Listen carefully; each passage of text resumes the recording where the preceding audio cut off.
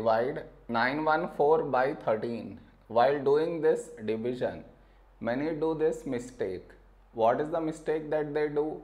I will let you know. But before that, we should frame it in this way. 914 and 13 here. This is your step 1. Next. Here we have 9 and here 13. 9 is smaller than 13. So we should take two numbers 91.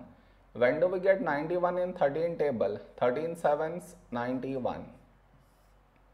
Now we should subtract 91 minus 91 0.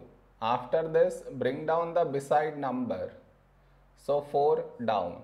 After this step the mistake happens and the mistake is this. Here we have 4 and here 13. 4 is smaller than 13. So what many do is they directly put dot take 0, which is wrong. Why is it wrong? Because just now you brought this number down and in the same step you want to put dot and take 0, which is wrong. I repeat, bring the number down and also put dot take 0. Bring the number down and put dot take 0. Both at the same step you should not do.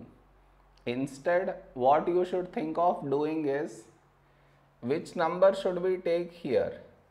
If I take 1, we will get 13, but 13 is larger than 4. So what we should do is, we should take 0. So 13 into 0, 0. Now we should subtract 4 minus 0, 4.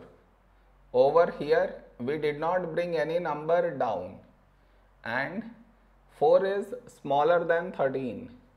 So now we can put dot and take 0. So 40. A number close to 40 in 13 table is 13 3s 39. Now we should subtract, we get 1. You continue the division, I am not doing that. Did you understand where does the mistake happens? You should not do that mistake.